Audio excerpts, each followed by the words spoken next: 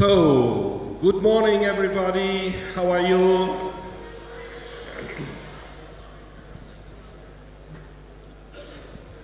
So, we want to speak a little bit, as it was introduced, about the Document Foundation, but to be honest, we want to speak not so much about how do they work, how do we work. We want to speak more about how you could be involved, how can we get your contribution to this awesome project. And Franklin and me want to introduce some areas, some local specifics of the Asian community, and perhaps of other local communities, how they work, and what's the fun behind to be in the project with TDF. So it's not so much about persons, you know me already, I think. Okay. Thank you again for being here as participants, as organizers, as hosts.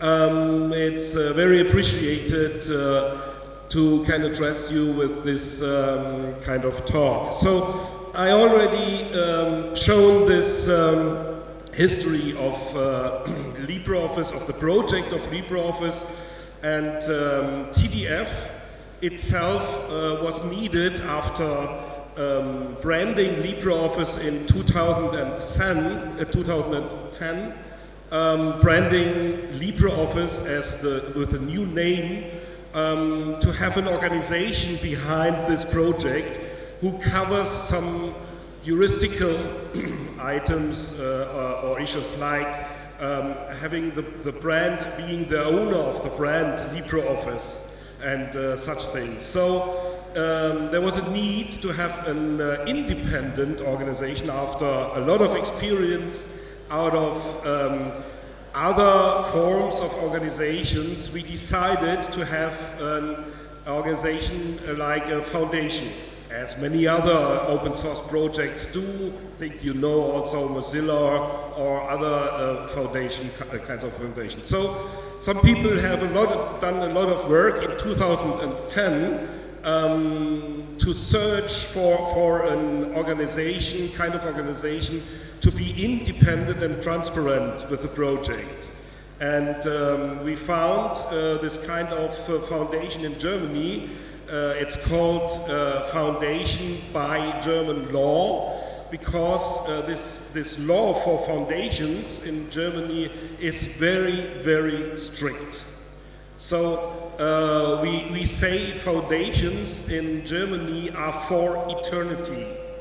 They are staying forever, because nearly nobody is able to change things in this foundation.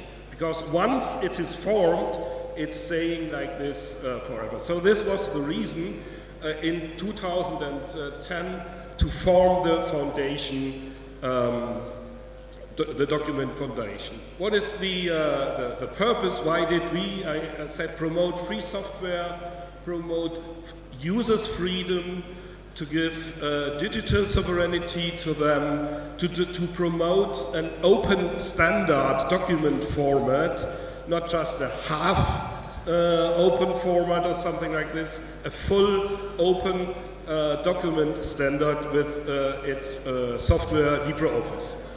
And last but not least, certainly to develop, to organize the processes behind the project, behind the software itself. It's not just, and I promise I will show you some other areas, it's not just about developing, it's not just to be involved if you are a programmer. There are so many other areas where you can contribute your know-how, your efforts to the project, which is very, very, very appreciated to bring into the Document Foundation. So the important thing here is perhaps there's another website with www.documentfoundation.org. You can find all information, on formal information, on informal information about the foundation itself, about the governance of the foundation, and so on. So if you are interested in the body, in the organization itself, please have a look at this website and take a second to read all the stuff which is behind there. Just a glimpse, I don't want to explain it very hard. As you can imagine, as German foundation, there is a huge formalism left and right, and as former German I can say you it's hard work to have this running. So mainly there are 3 bodies in the document foundation. It's the membership itself. So if you applicate to the foundation, you're doing a membership application, and I will explain how to applicate membership. And out of this membership, it's called Board of Trustees, there are elections for 2 other bodies. It's the membership committee who decides about the applications, about the membership applications, and the other one is the board of directors, who are, like in a company, the decision-making body. So both are elected out of the membership. So if you want to help in the board, or if you help to work in the membership committee, first you have to be a member of the foundation.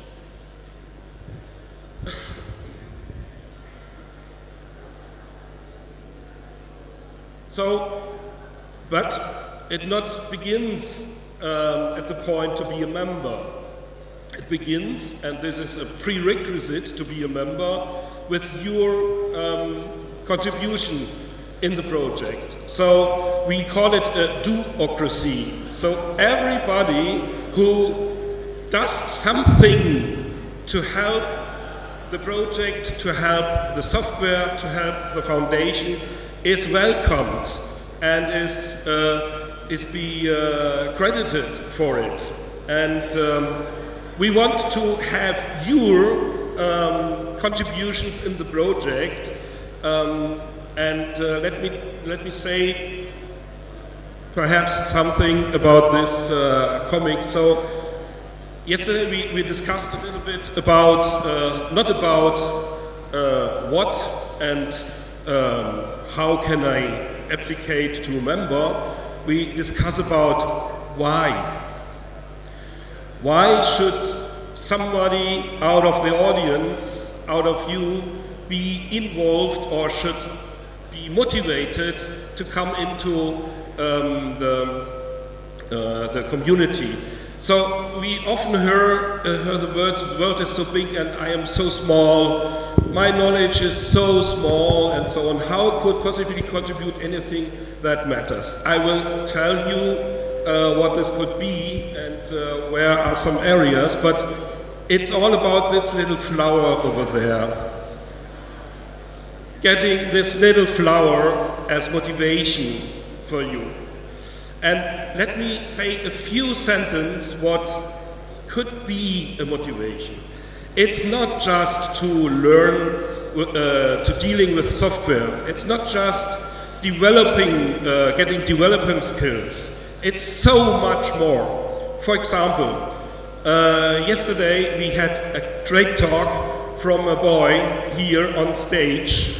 I don't know exactly his age, but he was very young, and I think such examples are the very most or best example what it is about. I think it was for him and for us an experience, a lifetime, once a lifetime experience, to stay on stage, to address an audience with his age in English, which is very, very, very appreciated.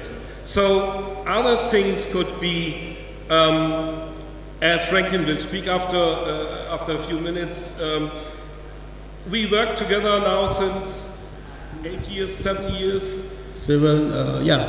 Nearly 10 years. Nearly 7, 8 years. You will, in a worldwide project, you will get friends, colleagues, friends, all over the world. And I can really, really tell you that it is an experience even to come to Indonesia, the first time in my life to be in Indonesia, to experience, to work with other peoples, to cherish the diversity in the project. So this might be motivations to have a look in all the areas where we can need help, where you can contribute. And again, it's not just easy hacks, it's not just development. Certainly you are very, very appreciated if you are a developer, if you can do easy hacks in the software itself. Then there's a lot of information you can see here on a website how you can be involved as developer. But also we have so many other areas. For example, quality assurance, testing user environments. You are really welcomed if you find some bugs in the UI or in the functionality and report it so that are other developers able to fix this. So this could be one area. There could be one area for localization, for having the UI localized, for example, in Indonesian language or in other languages. We nearly have 140 languages, different UI languages, which is per se, Italo said always, the most translated software of the world. So you can be part of this. Documentation. You see at the LibreOffice booth there are some books. They have to be done, they have to be written, they have to be designed and so on. Design and user experience. I know that Indonesians are very, very, very good in design. This is an area where we need your help. There are a lot of tasks which should be done. Get in contact with design and user experience team. They will give you a hand and integrate you in the project. Website team, accessibility team, marketing team, doing all the marketing stuff you see around LibreOffice and so on. So have a look. There's also a second project beside the pure LibreOffice software. It's mentioned Document Liberation Project. It's a very special project for having filters, document format filters for a different set of document formats. So, and it works like follows. If you have done contributions lasting a few months, if you have showed that you are willing to contribute next six months time, then you can apply for membership in Document Foundation, and the membership committee I mentioned will have a look. What have you done? In which area are you active? And then they will grant you the membership of Document Foundation, and then you are a member of the foundation. So, Franklin, what about the Asian community, the Asian members of the foundation? Happy to hear about this. Yeah, okay.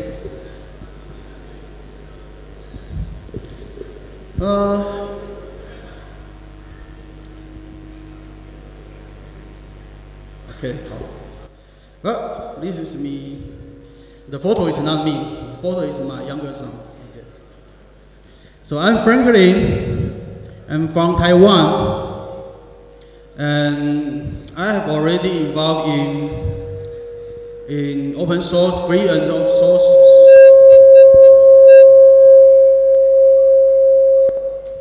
I have involved in free software and open source software for about 30 years. I'm now certified migration consultant and professional trainer of LibreOffice. And I used to be the former member in the board of directory. But before my part, I would like to elaborate a bit from what just Lothar said. All this, it is what PDF now has, but what I'm talking about now is what you can do. For example, this one, easy hacks is if you know how to program, how to develop.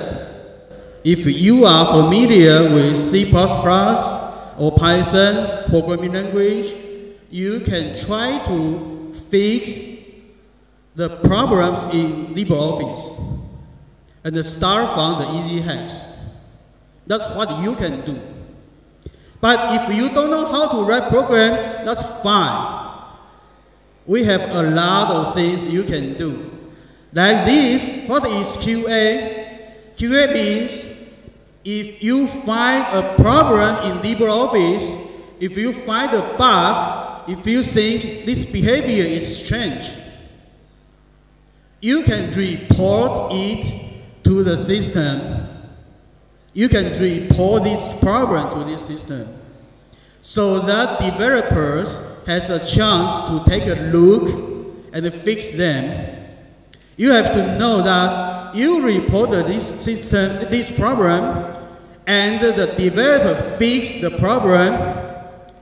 That means you benefit all the users in the world. Okay? So even you just report one problem and that is fixed, you have great contribution in LibreOffice.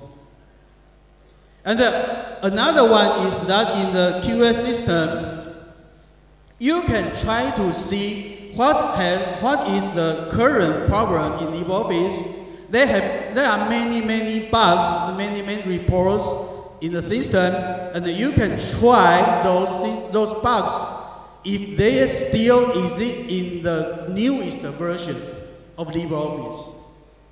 If they already solved, you can mark, oh, okay, this bug is solved in this version, and that is also a great contribution. Okay? So this is very simple thing you can do, and you have great contribution. Localization means you can translate LibreOffice into Indonesia or even into Japanese. Yes, that's possible, really. That's possible. So that more users, more local users here can use LibreOffice without problem. Right? Not every user can read English, but if you can translate it into Indonesia, more users in Indonesia can use this software. So Lothar just said that the LibreOffice is the more, LibreOffice has the most language support in the whole world. You never find a software that has so many language support. More than 160, maybe probably more languages. So that is what you can do. Right? Documentation is just said that in the booth behind there are books. Yeah, there are books that, and those books are written by the documentation team. Yeah, that's good, and you can try to help them. Designs, if you know how to design icons, you can, besides the user experience, actually what you can do is design good icons or good slides template. Okay, and you can contribute to our center. So that is what you can do. Marketing means you can hold small or big event like this, or small event, just a few friends, that's fine. Even you just teach some of your friends to use LibreOffice, that is a great contribution. Okay? So, to apply TDF membership means as long as you have contribution and it's a steady contribution, means you keep doing these things. You keep doing these things. Not just, oh, I want to do this one and after a year do another one. Probably okay, but if you want to apply as a membership of TDF, you can do just regularly hold the event, regularly report the bugs, fix the problems, translation. That's all what you can do. And becoming a TDF member, you at least have the chance to attend LibreOffice conference in Europe. Okay? Right? Okay, now my part. My part is about this time in September, last month, when I was in Europe attending the LibreOffice conference this year. Some community friends and I were talking about, yes, we have conference every year in Europe. That's international LibreOffice conference. At the same time, we have conference in Latin America. That's Middle and South America. In Asia, we have LibreOffice Indonesia in 2018. That's the first time. Also, I attended that time. And in 2019, the LibreAsia is in Japan. But originally, I want to hold the LibreOffice Asia in Taiwan in 2020, but then the pandemic hit. We canceled all the activities.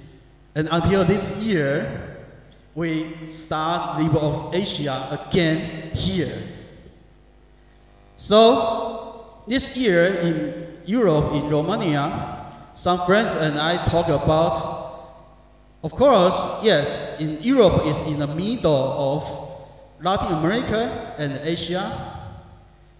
But of course, we don't need to always meet in Europe. We can have some direct connection. And I agree with that. So this November, next month, I will also fly to Mexico to attend the Latin America LibreOffice conference. My main mission is to introduce Asia community to Latin America. So now, I will introduce Latin American community to you.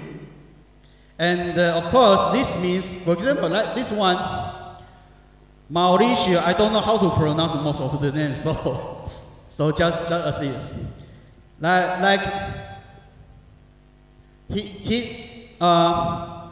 He's expert in Python extension. That means if you are doing this, you are writing an extension in Python, you are writing a macro in Python, in LibreOffice, feel free to contact with him to ask if you have any problem. Okay? He's an expert of this part. Elaine is from Brazil, and marketing, social media, that's it. You see, if you are good in social media, you can have contribution to LibreOffice. That's what you can do, right? That's also a part of marketing. Okay? So she's doing this, and you can do that. And you can contact with her, share your information. Like this, Jose. Jose is definitely a developer. Okay? He is from Chile, speaks in Spanish. Like this, Timothy. Documentation. He's a member of documentation team. And from Brazil, Daniel is a former board member. Lothar and we are in the same board last term. He's in Argentina, and he's also good at marketing, and he works in the university. Gustavo is a member of membership committee. So he's from Brazil. Actually, he's the one we are talking about this idea to connect Latin America and Asia together. Olivia is the leader of the documentation team. You can see the LibreOffice help is pretty complete. So mostly of his lead. They have a documentation team and he's the leader. He's from Brazil. Henderson, also documentation team from Brazil. Juan, also documentation, but you see, he's from Spain. Spain is in Europe, not in Latin America.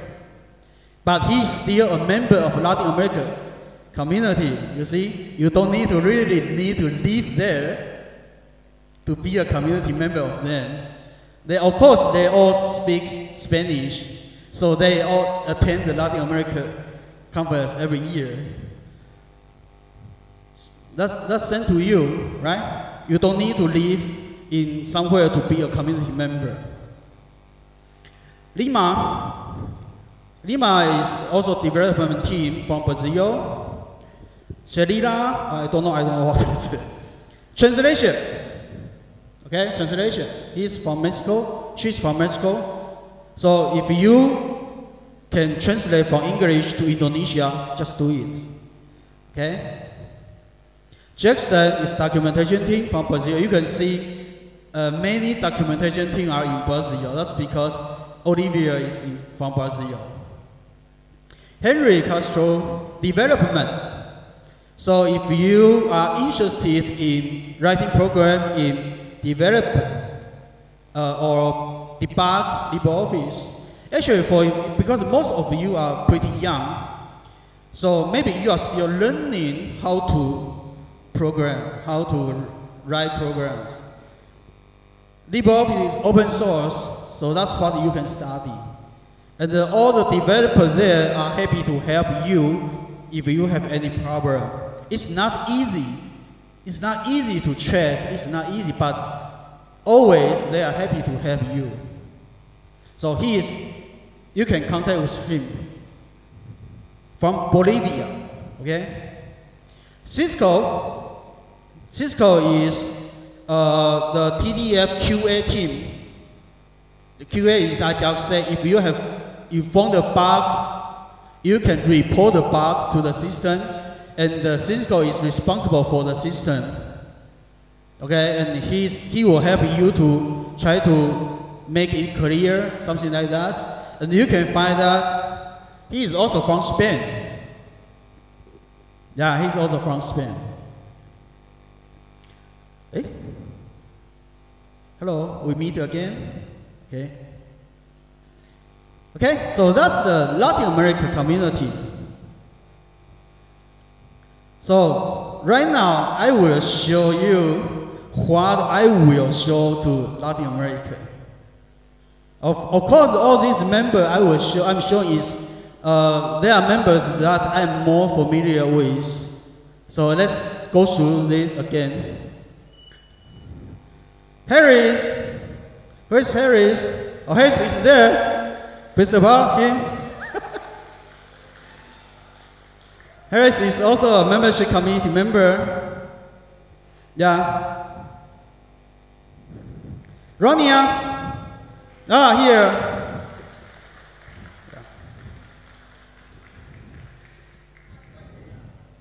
What?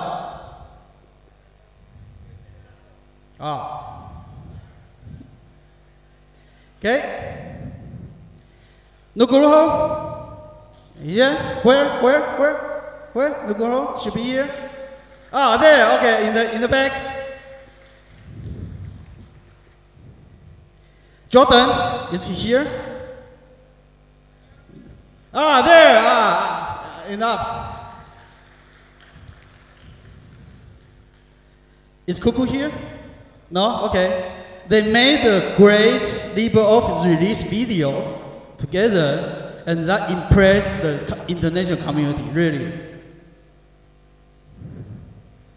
Shinji is from Japan, and I can tell you, he really holds a lot of events, maybe nearly 100 a year, online or physical, to study LibreOffice together, translate, or anyway, really a lot.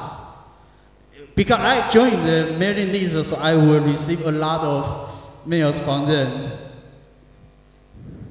Naruhiko, here, Naruhiko, Japanese member. Daehyun is not here, he's from Korea, and he is a developer. They many work on CCK. CCK means Chinese, Japanese, Korean, That's a special language issues.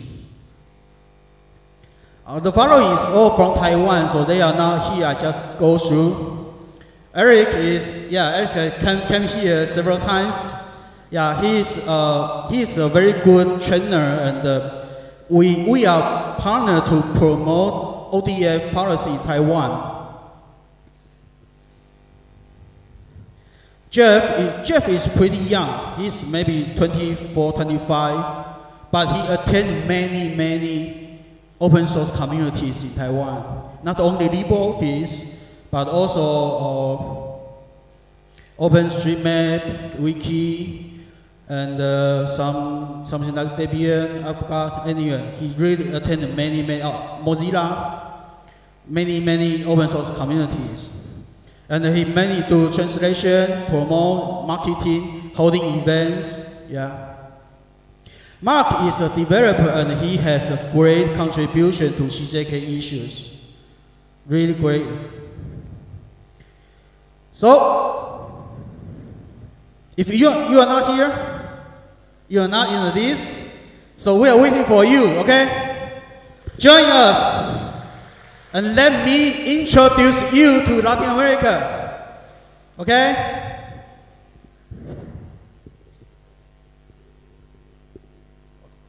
So, that's our talk.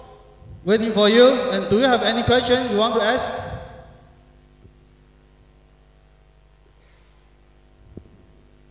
If no, thank you very much.